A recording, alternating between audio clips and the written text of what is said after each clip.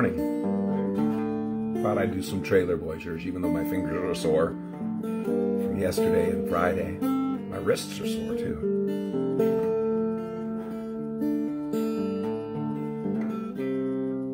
But I thought I'd do a little bit anyway, because it's been a while.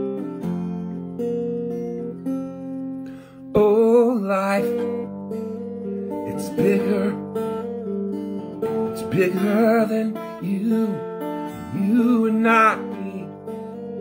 The lengths that I would go to, the distance in your eyes. Oh no, I said too much. I said enough. It's me in the corner.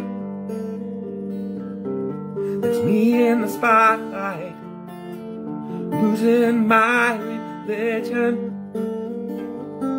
trying to keep up with you. And I don't know if I can do it. Oh no, I said too much. I set it up. Thought that I heard you laughing, thought that I heard you sing. I think I thought I saw you try. Every whisper, every waking hour, choosing my confession, trying to keep my eye on you, like a hurt, lost, blinded fool. Oh no, I said too much. I said enough. I thought that I heard you laughing, I thought that I heard you sing. I think I thought I saw you try, but that was just a dream. Oh, you try and cry, you try and cry. That was just a dream, just a dream, just a dream.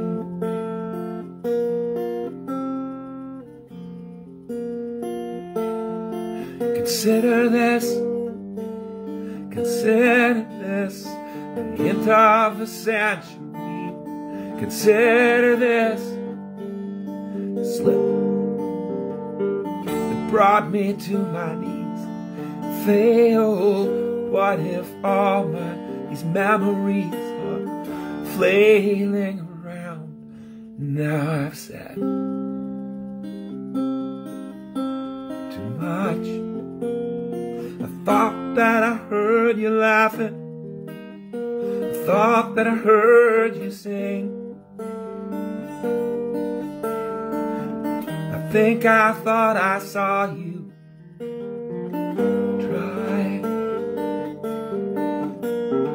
but that was just a dream. You try and cry, you try and cry. That was just a dream. Just a dream, just a dream.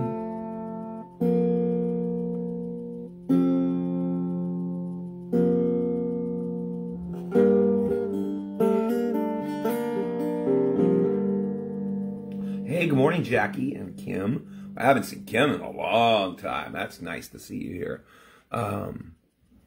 Man, well, hey, welcome to Trailer Boy Church on a quiet Sunday morning. My voice isn't super because I've been off playing, being myself. Summer season's it's a good time of year for me because it's when I get to get out and do my dance, right? So I was at the Friday night, I was at the Rose City Book Pub, and I don't remember where you're at, Jackie, but if you're local, I think, for some reason I'm thinking you are, but maybe I can get people's names and faces mixed up all the time. It's getting worse as I get older. But I know Kim's local. And I play the Rose City Book Pub every other month. And So, and I know you and Ed are on my invite list. I'm pretty sure you are. So you're getting an event every so often. But so I had that, which is nice. That's kind of my tribal show, right? All my people. We can have food. We can hang out. But then Saturday morning, I hauled ass up to Longview for their farmers market, and it's a 4-hour market, so it's 3 1-hour sets of music for me all told. And so you put it all together, and I did almost 6 hours of music in 2 days. And so my voice, my fingers, my feet, my legs, my back, it's all saying, "Hey, trailer boy, you're getting older." But I opened Trailer Boy Church this morning. All of this is kind of coming together. This has been a slow coming together of my business plan. Trailer Boy Church is a part of my brand, as you will, but I'm gearing up to do to shift this over from Facebook to YouTube. Now, what I'll probably do is have my YouTube things maybe post over to Facebook, but the things I do here on Facebook, I've kept pretty private to just my 3,000 friends. But it's also been me kind of just getting comfortable in my skin with all of it, because it's getting ready to go public. And I'll do like probably a monthly public Trailer Boy Church, or I might do like 5 or 6 in a row. And they're going to be short, they'll be 15-minute things, not the long 30-minute things that these are. But the goal will be to have a song and then a talk. And one of the talks I'm going to give is actually it's on this. It's on Amazing Grace, and it's because if you don't know the story of the song, of course, I need to go back and I need to go make sure it's not apocryphal, because a lot of the bullshit that I was given was apocryphal. But I think that I've gone back and scoped this out. The guy that wrote it was he was a slave trader who had a significant conversion experience, the likes of which he was very clear that he could not do what he was doing anymore. And I believe that he became an abolitionist. But he also wrote this song that it's universally kind of known in Christendom. And of course I'll sing it real quick.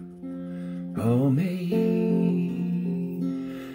grace, how sweet the sound that saved a wretch like me. I once was lost, but now I'm found.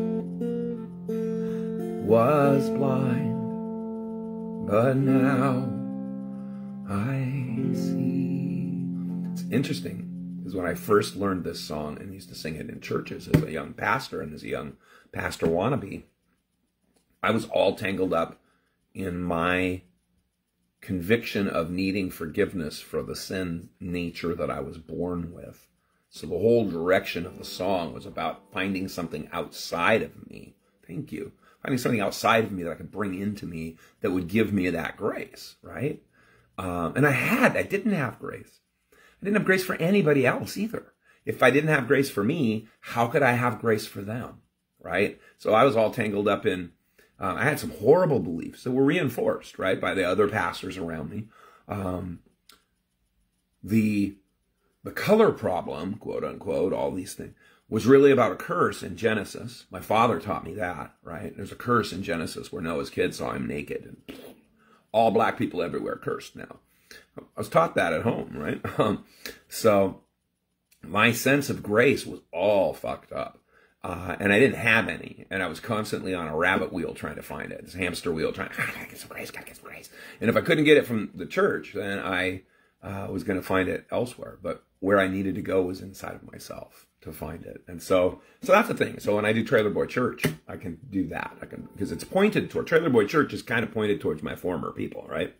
I mean, they're still my people, but the Southern Baptists, the evangelicals, where I came from, I'm a unique fellow to go back into that world, because I've written 70 songs in that world. I can still preach it, brother. I can still preach it, sister. I can still preach it, everybody. It's got to be grace and good news for everyone. And if it isn't, then it's not good news for anyone.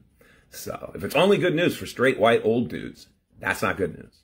It is for them. It feels like it. But the fact is there's a wear and tear on your soul being a douchebag. Walking through life thinking you're being persecuted because you are standing up for your beliefs with your gigantic flag on the back of your pickup truck. So anyway, so I opened this morning with what I was really going to talk about was losing my religion, because the REM song.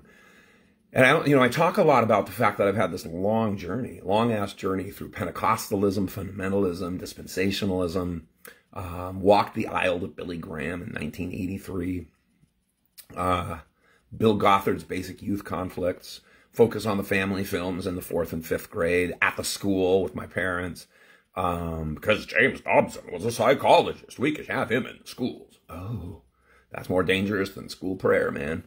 But all of that nonsense piled up on me. And then I was on this long tear of a journey. And over in West Germany, I became a Southern Baptist. I was going to a Southern Baptist church just a half a mile off base. I'd walk there on Sunday. I taught Sunday school. I preached sermons there. The pastors would take me under their wing. And one of the pastors there was a missionary to the Pacific Northwest, because the Pacific Northwest was considered the mission field of all the missions. It's close to home. It's affordable. You can go live there. Preach the word to the lost, because they're 85% unchurched up in the Pacific Northwest. That's a problem. So I got tangled up with him, and he introduced me to a whole bunch of people back here, and I ended up becoming a Southern Baptist pastor. And while I was kind of building, getting my cred, like a short story writer, you get your cred by selling those stories to the small press, and then the bigger press, and then I'll get a book deal. Well, in the ministry, it's kind of the same. Except that you, as a preacher, initially you're doing pulpit supply, which is a preacher's going to go on vacation, need somebody to fill in for him. He calls the main office of the denominational association, and they'd be all like, "Oh, we got a young buck here. We got a list. We got a young fella here, Ken Scholes. He sings, he plays guitar. You might want to have him. He'll bless your church." So I go in and do that sort of thing all over the Northwest. Like I remember churches in Oregon. I think I did a couple in Canada. Churches all up and down, camps, revivals, and then I got my own church up in Bellingham while I was finishing my degree. The plan was to go to seminary. And I was getting a degree in history because I liked history, and it was changing me. College was changing me. That would have probably been sufficient, but I was pastoring a church, and I was preaching every Sunday, and I was preaching all this other preaching, and I was kind of spending myself on that. And I had an epiphany that with all of the preaching that I had done, the folks that I was talking to, they were still just ugly to each other. It was just an ugliness undercurrent of a couple of the people there. That old saying about bad apples in the bunch or whatever. And there was just this ugliness, this ugh. And there was a day, it was November 14th, 1994 or 93. My heart just kind of broke in the pulpit, and I just started to cry, and I cried all day, and then I cried the next day, and I couldn't stop crying, and I was just to the point of despair and despondency on the inside. And I remember thinking that it has to be better than this. It has to be better than this. At this point, I had been at it for several years, and nobody, the people that I was talking to were not any better off, and I didn't have any sense of any kind of grace. We just had to ask somebody to leave the church for being racist. And really, he wasn't just racist. He was cognitively failing, an old man with dementia, probably brought on from alcoholism. But I was too young to have seen that or extended any grace to him. I had no grace for myself, so how could I? How could I extend grace to another? But anyway, that's what happened, right? That's me in the corner losing my religion. But what initially happened was not a losing of it. It was a loosening of my religion, because I started letting go of the stuff that really didn't matter within it, until eventually it was like peeling an onion. The parts that I've kept, incidentally, are the parts that I think were the more valuable. I think that Jesus was a remarkable person for what we know of him. The problem is when people say, "Oh, I knew Jesus. My Jesus action figure came with a gun and an American flag, And a Trump flag, that's my Jesus action figure. We got this American Jesus who's blue-eyed and white and long-haired. And hey, he looks kind of like me. Take off the glasses. My children, I say unto you, love one another. And drink delicious Major Dickinson flavored coffee. After you've loved one another thoroughly. Anyway. Hey, there's Keith. There's Janet. Good to see you all. So, out of all of that, you know, my journey twisted, right? And I became less of an evangelical. I started therapy. I resigned the church. I ultimately became an Episcopalian on my way out the door. When Jen and I got married back in 2004, she was an atheist, and I was a Book of Common Prayer. We used the Book of Common Prayer for our vows.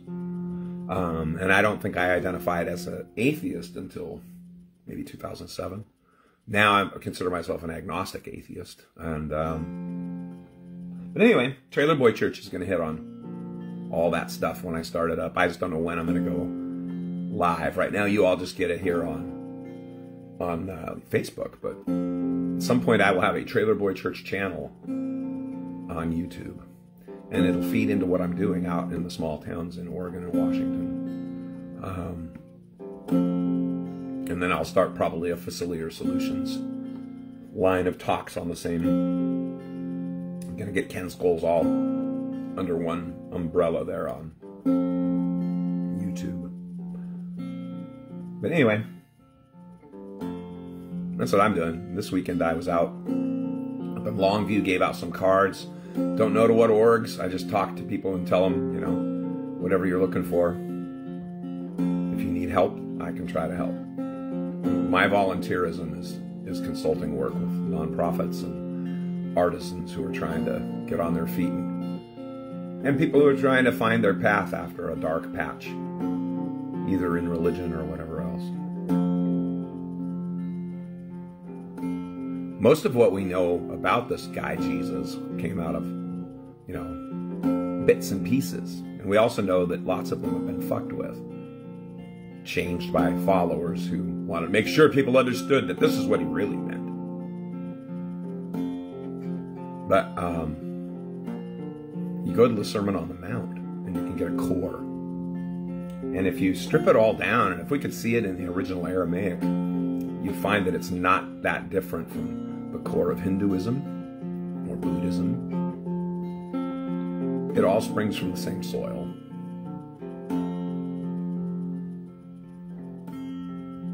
Anyway, he also was big on keeping your faith to yourself, right?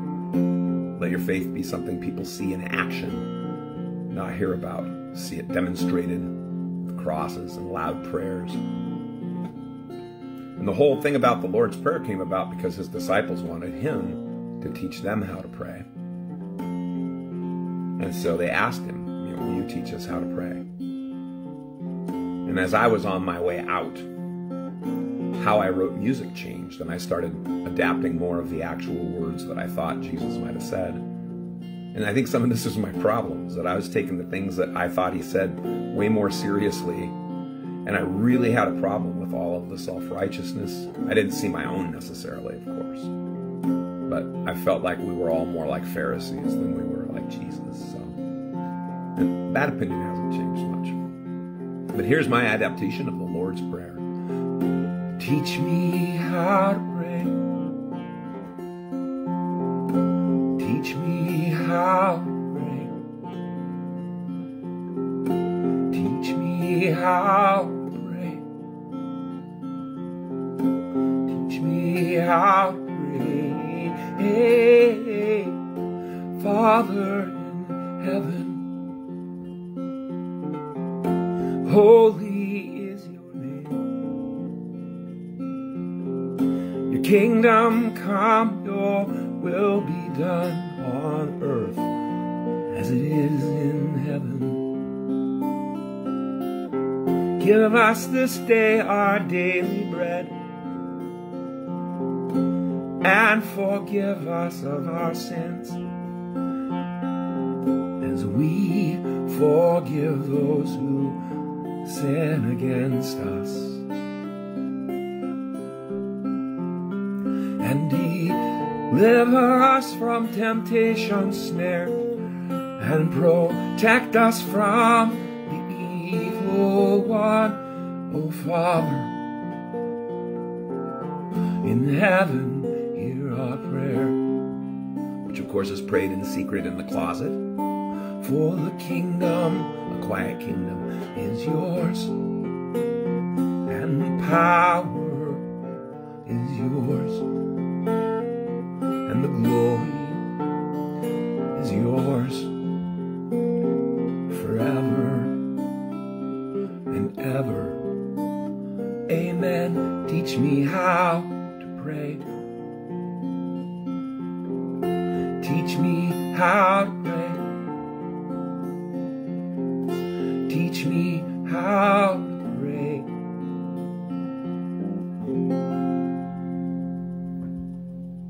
A little bit of leftover from olden times. But notice that it's all I, me statements, right? It's, you know, it's not teach me how to oppress people who do not agree with me. Now, you can find that too. I mean, I remember there's some great stuff in Psalms. Lord, smash the little ones of my enemies against the stones. Oh, that's some ballsy prayer there. I'm sorry, but I have a problem with that. That's right up there with my mom's favorite, which is, oh, Lord, please help me find a parking space at the front of Walmart. But anyway, I'm glad I walked that path because because I can't imagine a different one. I mean, all of my stories, if you go back and look at my body of work as a writer, how much of it was me untangling all those knots. You go back and look at stories like That Old Time Religion, or East of Eden and Just a Bit South. Even my If Dragons Mass Eve, Be Cold and Clear. And there's a tremendous amount of it worked out in the Psalms of Isaac, as you look at what happens when you get a clash going between a zealous religion built on vengeance and vendetta, and a secularized use of faith with the Androphancines to try and protect humanity from itself. I mean, the whole series, the Psalms of Isaac. I mean, the robot who doesn't want to become human. That's kind of me, because I was a programmed little robot. But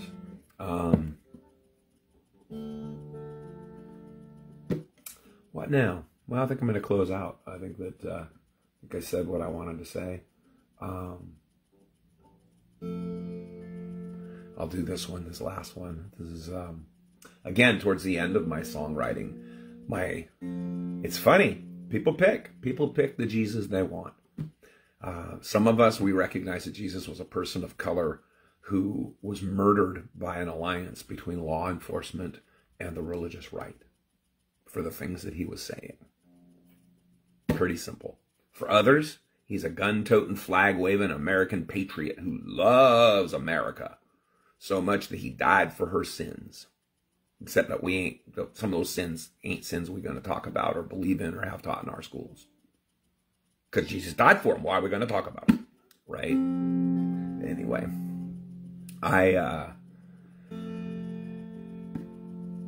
this is this is the last Christian song I wrote. And it's about a woman that nobody should have loved or talked to because of the way she lived her life and the very way she was born. Sound familiar? I walk alone this winding path. We all believe but never say it's just best that way. And should we pass, I look away. I cannot bear their glares of shame and scorn another day.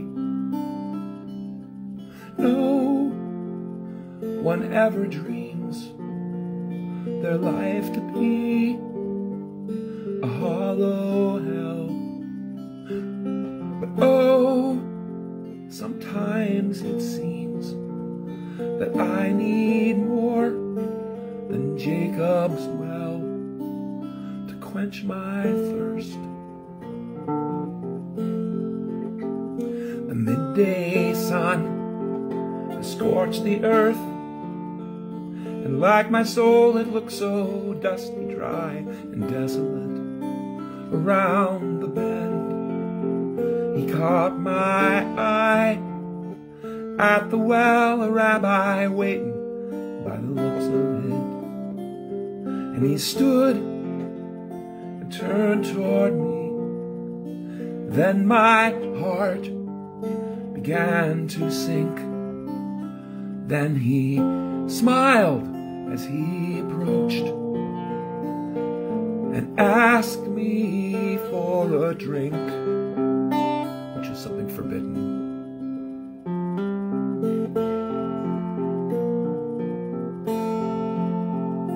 And he spoke to me like I was really someone, and he looked at me like I was really there. And in his living eyes I saw a well from which I could not draw without falling in, falling in. And all my shame, all the mud and mire I'd fallen into was washed away by the water of his words. All the holy men I'd met before called me half-breed, called me whore, but oh, not him, because Jesus actually behaves better than all the people in his churches. Oh, not him. I tried to hide just who I was behind my camouflage of questions and my sharpened tongue. They were brushed aside, and with each reply I saw he knew and loved me, even with the things I'd done. On that day, he asked to drink. How could I ever know that every answer I could seek was found in him, and he alone could quench my thirst.